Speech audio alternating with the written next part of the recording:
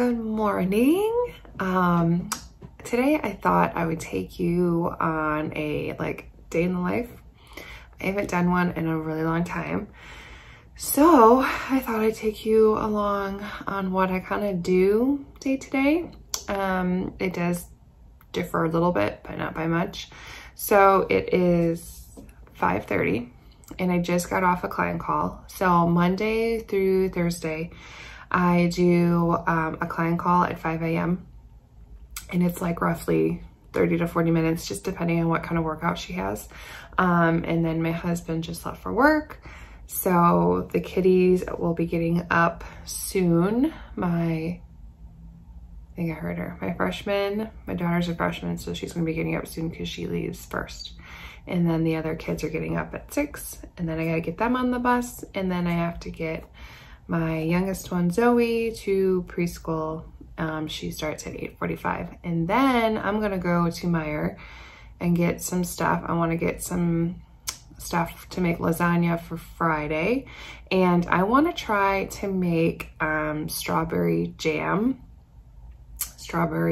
preserve, whatever you wanna call it. I saw a recipe yesterday and I wanna try it. And this one doesn't have pectin in it because we can't have pectin in the jam because my husband is allergic to pectin. So I'm gonna try it out and hopefully it tastes good because I know he really likes strawberry jam, but we can never find it. So I think I'm just gonna make it. So that's kind of what I'm gonna do today. And then I'll just kind of take you along and show you what my day looks like. So I am going to finish up my little morning here. After my client call, I like to do Bible study. I just read a scripture and kind of do a prayer. And then in my calendar, I like to write down what I want to get done today, things I need to post in my Facebook groups and stuff. So yeah, all right, I'm gonna get going with my morning. Okay, kids are at school.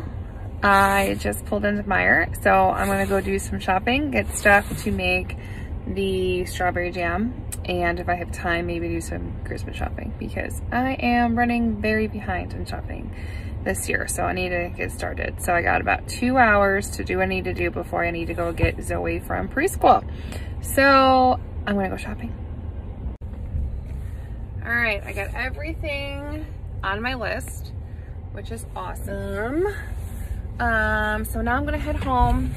I gotta go straight home because I have some Christmas gifts, so I don't want Zoe to see them, and I have cold stuff that needs to be refrigerated. So I'm gonna go home and drop the stuff off. Okay, so I am back from Meijer. I hid the presents. So now I'm just gonna unload my groceries, get stuff set out for the strawberry jam. So when I come back home from getting Zoe, I can start on the jam, and then I think I'm gonna start on dinner as well. I'm gonna cook up the taco meat and the onions and peppers. So then later when we get back home from after school and after the chiropractor, I can just kind of reheat it and then heat up the shells, and then we should be ready to go. So I am just going to unload the groceries.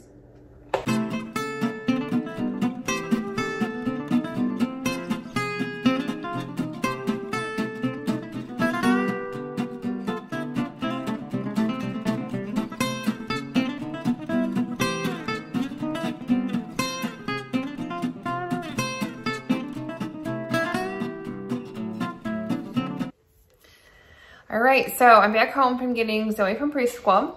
I feel like on the days that she has preschool, I just drive everywhere. So where we are, not everything is close. We're kind of out in the country. So if I want to go to the store or their school, it's at least 20 to 30 minute drive just to get there, and then back is another 20, 30 minutes. So I feel like on those days, I'm just in the car. So today's kind of a busy day. It's a Tuesday, so Zoe has preschool. The other kids are at school. We also, after the older kids get home, we have chiropractor appointment. And then sometimes, like, my older two will either have basketball practice or band.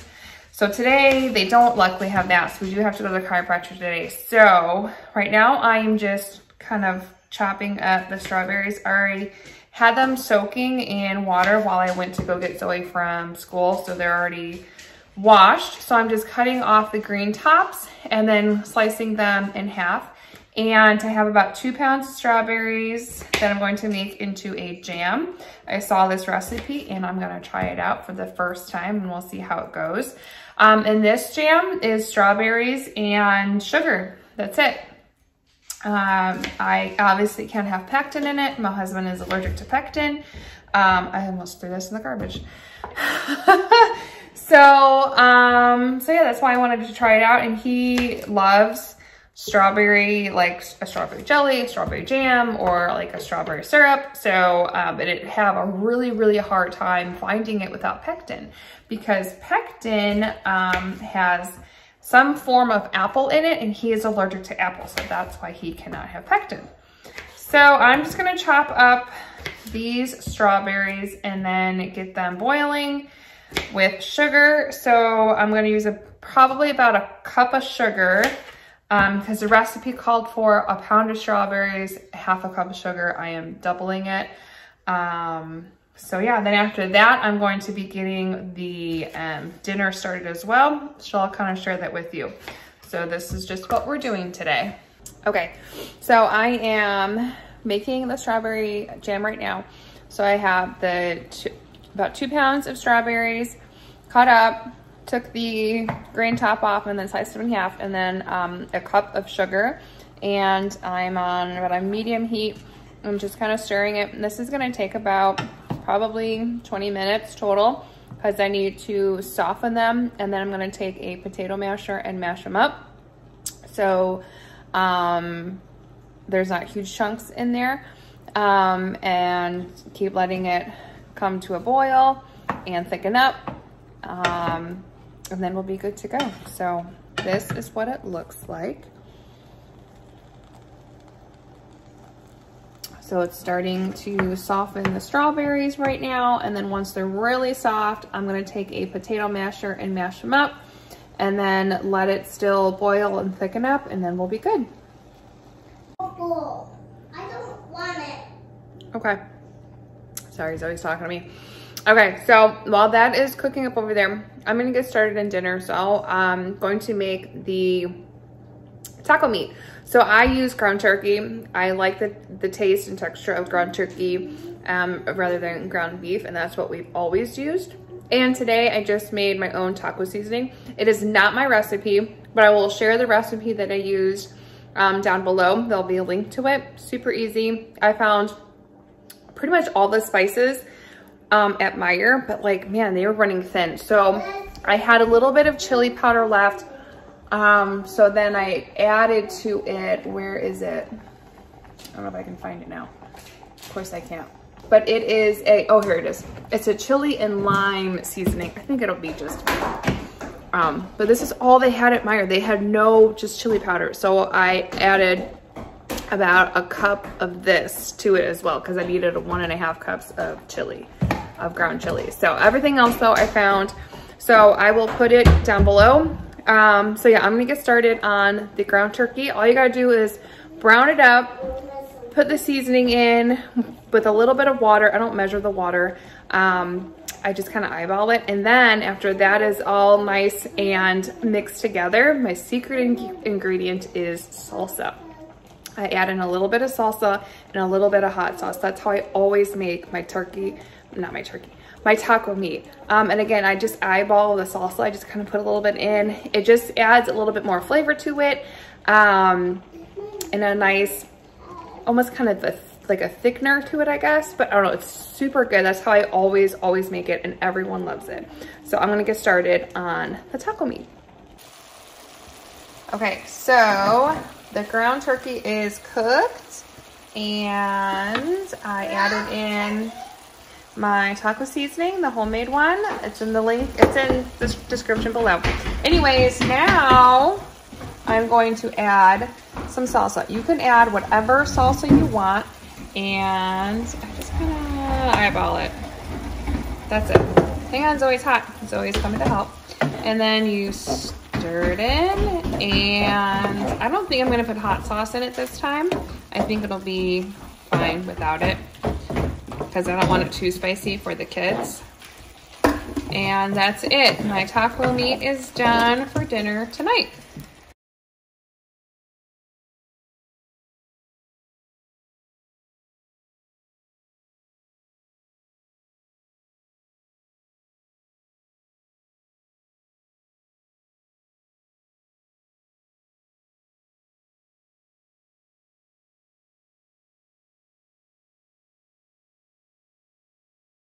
Okay, so I am cooking up the bell peppers and onions, and we're gonna use it in our tacos, and whatever's left over, I can use it for anything else, either leftover tacos or in like scrambled eggs.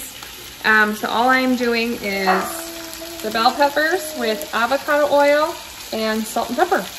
And then later when we get back home from the chiropractor, I'll heat everything up, make the shells, and then we'll be good to go.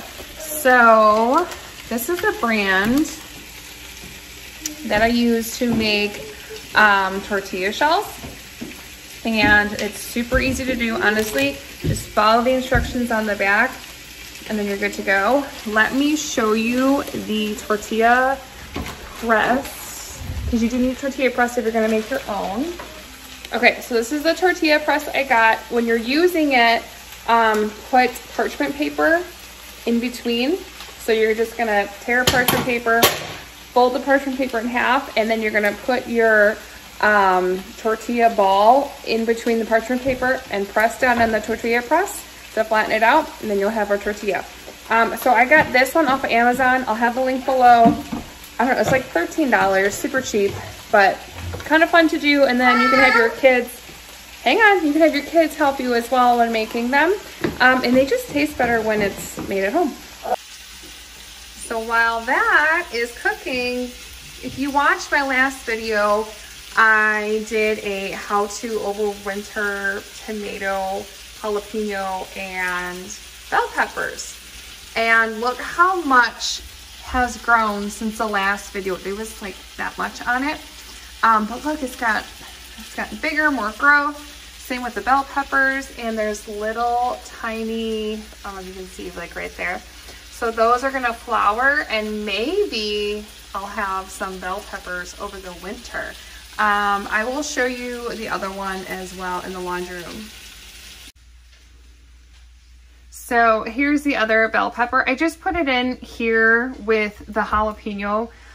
So from the last video, the jalapeno had leaves and stuff, but on the bottom of the leaves, there was some like nasty stuff on it. I don't know what it was, so I cut it down. I mean, it still looks pretty good. It's still green, it doesn't look dead. So I put this next to it to maybe help. I don't know if it's gonna like germinate anything, or I don't know, we'll see what happens. So I just put this in there for now. We'll see if the jalapeno does anything, but if it stays like this and alive, I'll be happy, because then I can transplant it in the spring. But this bell pepper is doing really good too. It has a lot more growth, a lot more little buds. Oops, like right there. There's a lot of them. So I don't know if I'm gonna get any bell peppers over the winter, but that would be really, really exciting. So hopefully having these two paired up, maybe that will help the jalapeno pepper. Okay, so I have about an hour until Tucker gets home. So I'm gonna have a quick lunch, do some cleaning around, some laundry, the normal stuff that I do. I'm gonna take today off from working out just because it's kind of a busy, crazy day, and I'm already dressed and just don't feel like it. So today's gonna be my rest day, but usually I do work out as well in the basement. Probably about 45 minutes to an hour is my workout, and I just don't have time today.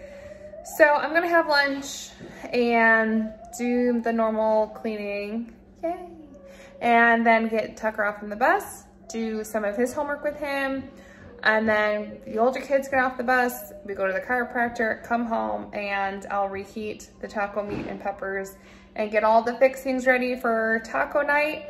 And if I remember and have time, I will show you how to make the taco shells. But honestly, just follow directions on the back. If I can do it, you can do it. It's super easy to do. Even you can have your kids help as well. And they just taste better when they're homemade. So hopefully I'll be back later to share with you our taco night.